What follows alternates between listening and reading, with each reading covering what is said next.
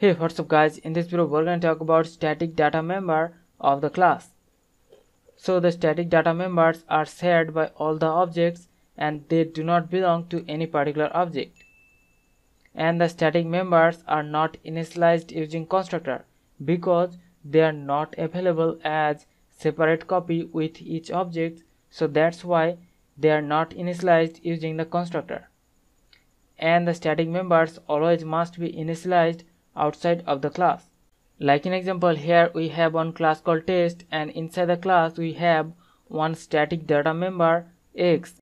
Now we must initialize that static member outside of the class definition using the class name along with one scope resolution operator, and then we can assign some value to that static data member, and then we can access the value of that static data member.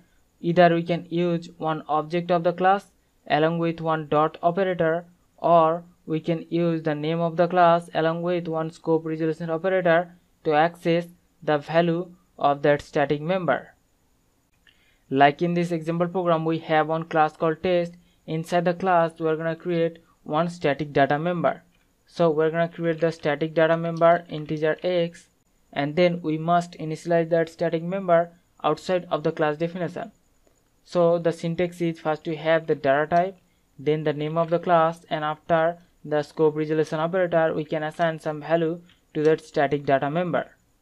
Now to access the value of that static data member, either we can use the object of the class test, and then we can use the object along with the dot operator to access the value of that static data member, or we can use the class name along with one scope resolution operator to access the value of that static data member. So if we just save and run the program, and you can see we have successfully accessed the value of that static data member using both of the syntax. So we can create one static data member inside the class using the static keyword, and then we must initialize that static data member outside of the class definition using the class name with one scope resolution operator. And to access the value of that static data member, we can use one object along with one dot operator, or we can use the class name along with one scope resolution operator. So hope you understand the concept. We'll see you in the next one. Thank you.